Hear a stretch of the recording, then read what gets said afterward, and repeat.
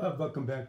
I'm so sorry it keep cutting off, so I'm not going to give up. This is the last example. We almost cut off right here. So we graphed it, and the domain is between negative 5 to the left. There's a gap. There's a positive, so negative 5. So this is the domain, and the range is negative infinity to positive infinity. So again, if the x squared term is positive, the main axis is gonna be x-axis. So the branch is gonna open left and right. Let me show you one more example. Then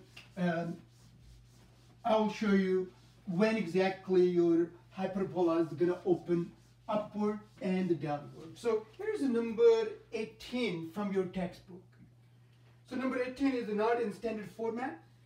So remember, the standard format is this: x squared over a squared minus y squared over b squared equals 1. So here's number 18, x squared minus 4y squared equals 16.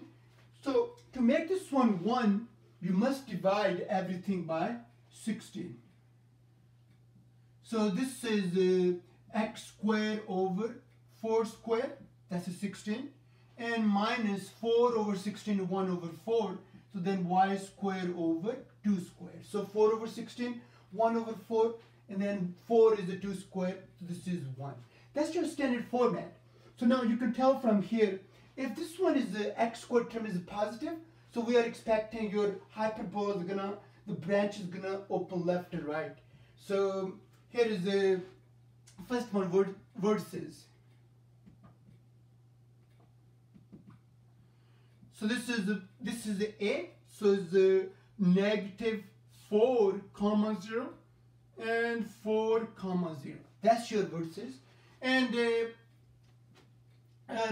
the foci gonna be, so is the c squared equals a squared plus b squared. So c squared equals, this is the 16 plus 4 is 20. So c squared equals 20 and c equals plus minus, not plus minus, 5 times 4 is 20, so c equals 2 root 5. Okay, because 5 times 4 is 20, and 20, it becomes, the square root of 4 is 2, so 2 root 5. So it's going to be plus or minus 2 root 5, 0. That's your focus points. Okay, so let's graph, or also asymptotes.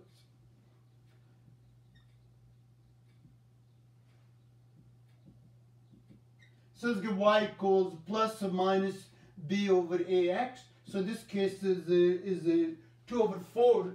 So in this case, it's going to be 2 over 4 plus minus 2 over 4x, which is y equals plus minus half x. That's going to be the asymptote.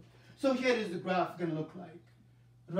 Rough sketch. Here is let's plot those focus point first. Or you can just go the asymptotes. That's your asymptotes.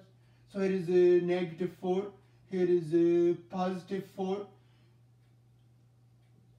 and your graph gonna look like something like this, and it will go this, and this is your focus point here. So this point is negative 2 root 5, and this point is positive 2 root 5, and that's how you graph along the horizontal axis.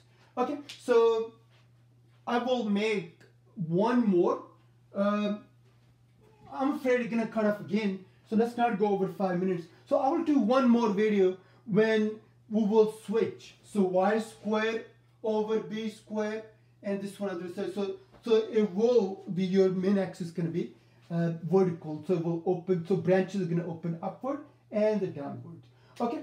So again, the homework is 9 to 19. On this last couple of videos, we only covered when your branches open left and right, because x squared term is positive.